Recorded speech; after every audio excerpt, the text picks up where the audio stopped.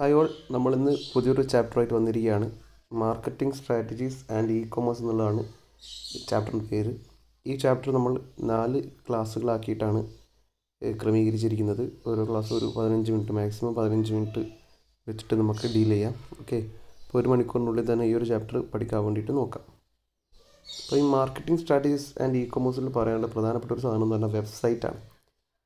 A website is A very essential to conduct E commerce ആണ്. E commerce conduct ചെയ്യണമെങ്കിൽ ഏറ്റവും essential ആയിട്ടുള്ളൊരു സാധനമാണ് ഈ വെബ്സൈറ്റ് എന്ന് പറയുന്നത്. ഈ വെബ്സൈറ്റ് വളരെ അട്രാക്റ്റീവ് ആയിരിക്കണം, അതേപോലെ തന്നെ യൂസർ ഫ്രണ്ട്ലി ആയിരിക്കണം. ആ കാര്യങ്ങളൊക്കെ നമ്മൾ വരും, കുറച്ച് കഴിഞ്ഞിട്ട് ഇതിൻ്റെ ഡിസ്കഷനിലേക്ക് നമ്മൾ വരും. അപ്പം നമ്മളിപ്പം സാധാരണ ഒരു മാർക്കറ്റിൽ പോയിട്ടുണ്ടെങ്കിൽ സ്റ്റോർ കീപ്പർ സ്റ്റോറിൻ്റെ മുൻവശം നല്ല വൃത്തിയിൽ അടുക്കും ചിട്ടയിൽ ഒരുക്കി വെച്ചിട്ടുണ്ടാവും. അതേപോലെ തന്നെയാണ് നമ്മളൊരു ഇ കൊമേഴ്സ് പ്ലാറ്റ്ഫോമിൽ വരുന്ന സമയത്ത് ഒരു വെബ്സൈറ്റും നല്ല അടുക്കും ചിട്ടയോടു കൂടി ആൾക്കാരെ അട്രാക്റ്റ് ചെയ്യുന്ന രീതിയിൽ എന്താക്കണം, ഇത് ക്രമീകരിച്ചിരിക്കണം.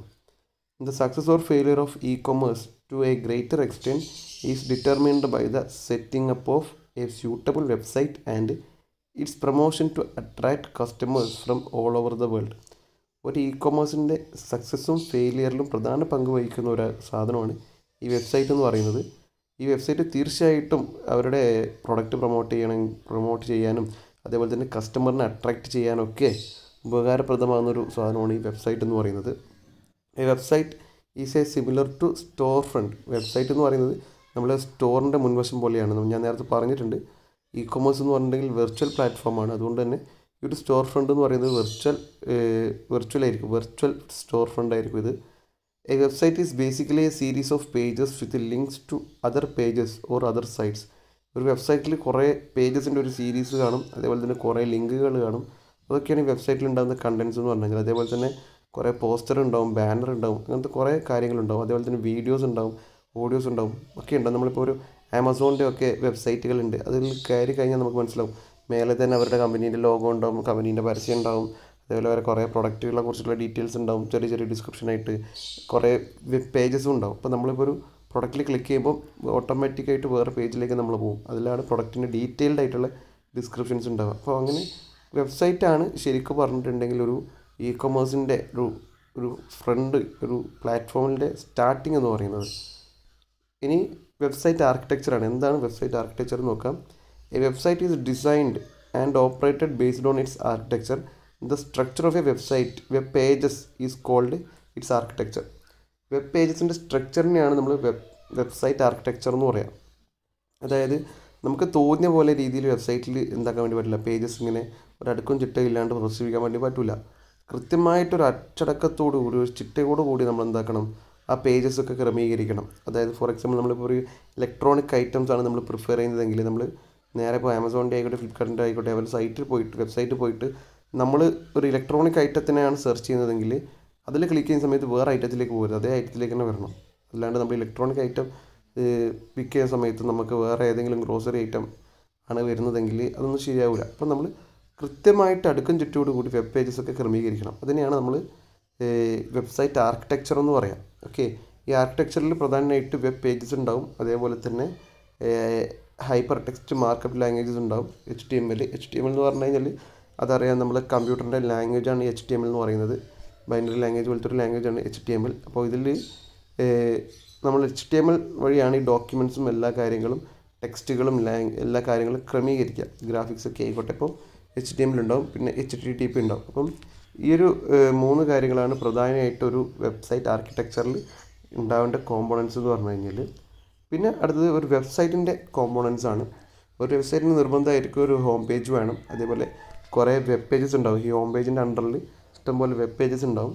പിന്നെ ഡൊമൈൻ നെയിം ഉണ്ടാവും വെബ്സൈറ്റിന്, പിന്നെ പ്രൊഫഷണൽ ലോഗോ ഉണ്ടാവും, പിന്നെ തീം ബേസ്ഡ് കണ്ടൻ്റ് ആയിരിക്കും. അതായത് ഓരോ പേജസും അടുക്കി വെച്ചിട്ടുള്ളതും എല്ലാ കാര്യങ്ങളും കൃത്യമായി ചെയ്തു വെച്ചിട്ടുള്ളത് ഒരു തീമിനെ ബേസ് ചെയ്തിട്ടായിരിക്കും. അതേപോലെ തന്നെ പിന്നെ ഇമെയിൽ ക്യാപ്ചർ ഉണ്ടാവും. അതായത് പൊട്ടൻഷ്യൽ കസ്റ്റമേഴ്സിൻ്റെ ഇമെയിൽ അഡ്രസ്സ് എന്താക്കണം, ക്യാപ്ചർ ചെയ്യണം. അപ്പോൾ ഇമെയിൽ ക്യാപ്ചർ ഉണ്ടായിരിക്കണം. പിന്നെ പ്രൈവസി പോളിസി ഉണ്ടായിരിക്കണം. പിന്നെ ടെസ്റ്റിമോണിയൽസ്, പിന്നെ മണി ബാക്ക് ഗ്യാരണ്ടി കൊടുക്കണം. പിന്നെ ഫീഡ്ബാക്കിനുള്ള ഒരു ഓപ്ഷൻ വേണം. കോപ്പിറൈറ്റ് കണ്ടൻസ് ഉണ്ടാവും, അത് കോപ്പിറൈറ്റ് ചെയ്ത് വെക്കണം. പിന്നെ കുറേ ലിങ്കുകൾ ഉണ്ടാവും, ബാനേഴ്സ് ഉണ്ടാവും. ഓക്കെ, അപ്പോൾ ഇത്രയും കാര്യങ്ങളാണ് ഒരു വെബ്സൈറ്റിൽ ഉണ്ടായിരിക്കേണ്ട കോമ്പോണൻസ് എന്ന് പറഞ്ഞു കഴിഞ്ഞാൽ. ഹോം പേജ് എന്താണെന്ന് നിങ്ങൾക്കറിയാം, വെബ് പേജ് എന്താണെന്ന് അറിയാം. ഡൊമൈൻ നെയിം എന്ന് പറഞ്ഞാൽ it is highly essential to have domain name for a website. In order to establish credibility, it is better to have our own domain name and professional web hosting. Domain name എന്ന് പറഞ്ഞിട്ടുണ്ടെങ്കിൽ ഇപ്പോൾ നമ്മൾ email I D അതാണ് യഥാർത്ഥത്തിൽ domain name എന്ന് പറഞ്ഞെങ്കിൽ. അതേപോലെ തന്നെ ഇപ്പോൾ വെബ്സൈറ്റിൻ്റെ കാര്യമാണെങ്കിൽ വെബ്സൈറ്റിന് ഓരോ പേജ് ഉണ്ടാവും. www.amazon.com അതാണ് അവരുടെ ഡൊമൈൻ നെയിം എന്ന് പറഞ്ഞെങ്കിൽ. അപ്പോൾ അങ്ങനെ കമ്പനി അവരുടെ പേരിൽ തന്നെ ഡൊമൈൻ നെയിമിൽ വെബ്സൈറ്റ് ക്രിയേറ്റ് ചെയ്യാൻ വേണ്ടിയിട്ട് നോക്കണം. പിന്നെ പ്രൊഫഷണൽ ലോഗോ എന്ന് പറഞ്ഞാൽ നമുക്ക് ഓൾറെഡി അറിയാം, ഓരോ കമ്പനീസിനൊക്കെ ഓരോ ലോഗോസ് ഉണ്ടാവും. അപ്പോൾ ആ ലോഗോസ് ഈ വെബ്സൈറ്റിൽ വേണം. പിന്നെ തീം ബേസ്ഡ് കണ്ടൻറ് ആയിരിക്കും, അത് ഓൾറെഡി പറഞ്ഞു. പിന്നെ ഇമെയിൽ ക്യാപ്ചർ പറഞ്ഞു. പ്രൈവസി പോളിസി എന്ന് പറഞ്ഞു കഴിഞ്ഞാൽ we can create our on pages on the website called privacy and let our visitors to know exactly how we will be using the information collected from them. Such a page should contain warning to visitors regarding security and privacy of the information they provide. Okay, privacy policy എന്ന് പറഞ്ഞിട്ടുണ്ടെങ്കിൽ ഇപ്പോൾ നമ്മളിപ്പം Opera use ചെയ്യുകയാണെങ്കിലും Google Chrome use ചെയ്യുകയാണെങ്കിലും അതിനൊക്കെ എന്തുണ്ട്, privacy പോളിസികളുണ്ട്. അതായത് അതിൻ്റെ റൂൾസ് ആൻഡ് റെഗുലേഷൻസ് ഒക്കെ പറയുന്ന രീതിയിലുള്ള ഒരു പോളിസി. അപ്പം നമ്മൾ അത് എഗ്രി ചെയ്താൽ മാത്രമേ നമുക്കത് യൂസ് ചെയ്യാൻ വേണ്ടിയിട്ട് പറ്റുള്ളൂ. അതിൽ കാണിക്കും പ്രൈവസി ആൻഡ് എഗ്രിമെൻ്റ് എന്ന് പറഞ്ഞിട്ട്. അപ്പം അതാണ്. പിന്നെ ടെസ്റ്റിമോണിയൽസ് ആണ്. ടെസ്റ്റിമോണിയൽസ് എന്ന് പറഞ്ഞിട്ടുണ്ടെങ്കിൽ to increase credibility, it is better to include customers' testimonials which include customers' name, email address and web address.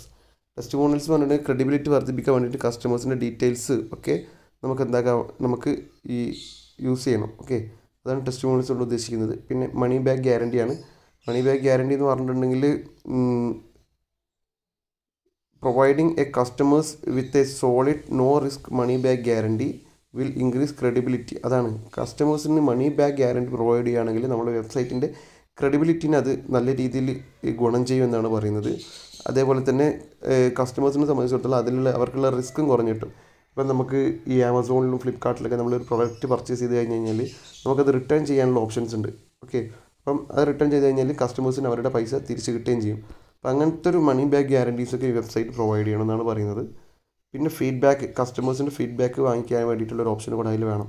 അതായത് നമ്മളിപ്പം ചില സൈറ്റുകളൊക്കെ ഓഫാകുന്ന സമയത്ത് ഫീഡ്ബാക്ക് ചോദിക്കലുണ്ട്. എന്നിട്ട് നമ്മളോട് സ്റ്റാർ ചെയ്യാൻ വേണ്ടി പറയും. 5 സ്റ്റാർ 4 സ്റ്റാർ 3 സ്റ്റാർ എന്നൊക്കെ പറഞ്ഞിട്ട് റേറ്റ് ചെയ്യാൻ വേണ്ടി പറയും. അങ്ങനെ ഫീഡ്ബാക്കിനുള്ള ഓപ്ഷൻ വേണം.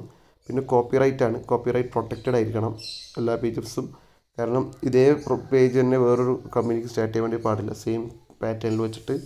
അപ്പം കോപ്പിറൈറ്റ് പ്രൊട്ടക്റ്റഡ് ആയിരിക്കണം. പിന്നെ ലിങ്കുകൾ, വെബ്സൈറ്റിൽ ഇഷ്ടംപോലെ ലിങ്കുകൾ ഉണ്ടോയെന്ന് നമുക്കറിയാം. അപ്പോൾ ആ ലിങ്കുകൾ നല്ല രീതിയിൽ ക്രമീകരിക്കണം. ഓക്കെ, ഓരോ ലിങ്കിൻ്റെ മേലെ ടൈറ്റിൽ ഉണ്ടായിരിക്കണം. അങ്ങനത്തെ കാര്യങ്ങളൊക്കെ ചെയ്യണം.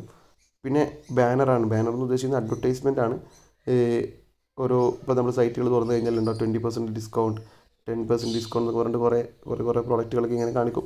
അപ്പോൾ അങ്ങനെ ബാനറുകളൊക്കെ നല്ല രീതിയിൽ ക്രമീകരിക്കണം. അപ്പോൾ ഇത്രയും കാര്യങ്ങളാണ് ഒരു വെബ്സൈറ്റ് ഉണ്ടായിരിക്കേണ്ട കോമ്പോണൻസ് എന്ന് പറഞ്ഞെങ്കിൽ. ഇപ്പോൾ നമ്മൾ ഈ വീഡിയോ ഉൾക്കൊള്ളിച്ചിട്ടുള്ളത് എന്താണ് വെബ്സൈറ്റ്, എന്താണ് വെബ്സൈറ്റ് ആർക്കിടെക്ചർ, പിന്നെ ഒരു വെബ്സൈറ്റിന് ഉണ്ടായിരിക്കേണ്ട കോമ്പോണൻസ് എന്തൊക്കെയാണ്. 13 കോമ്പോണൻസ് ഉണ്ട്.